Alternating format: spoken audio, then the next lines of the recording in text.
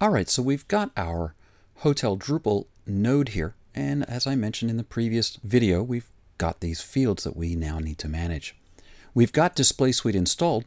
Head over to Structure and Display Suite. This is the main screen for Display Suite. And one thing you're going to notice right away is that when I click on Manage Display for the hotel's content type, you'll see that I'm actually editing the content type, and Display Suite takes over the Manage Display screen. Now I still have access to all of the things I had before, but Display Suite is managing it, and there are 3 steps to making this work. Step number 1, I need to add a full view display.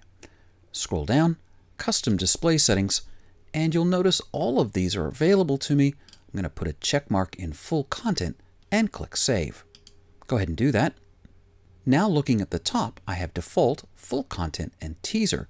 Teaser is still what I set up earlier in the course. Clicking on Full Content, I have all the fields, and now I can choose a layout. Layout for hotels in full, and there are a number of different layouts that I can choose. Probably my favorite is Fluid 2-column stacked.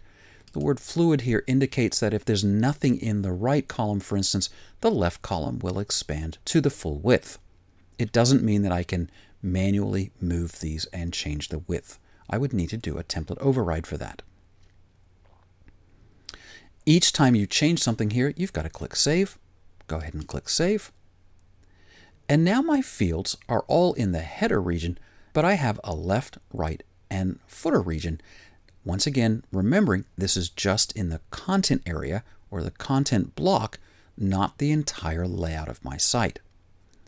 So let's go ahead and shift some of these around. Let's put the body in the right column. Let's go ahead and put the hotel website in left under the picture. Let's grab the phone number and put it in the left as well. Let's put the map to the hotel above the body in the right.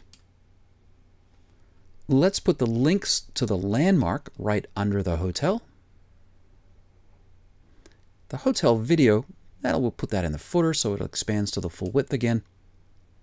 And finally the links, once again we'll put that just below the hotel video. We don't get any kind of graphical confirmation of our layout, so let's go ahead and click Save. And go back to our site. So we have our image, our website, our phone number, our map, our body, and then the video. Now we can actually use a slightly larger image here if we want. Hover over the pencil on the right-hand side and click Manage Display. Let's change the size of the image to a large and click Update. We could do the same thing with the map. Right now it's 300 by 300.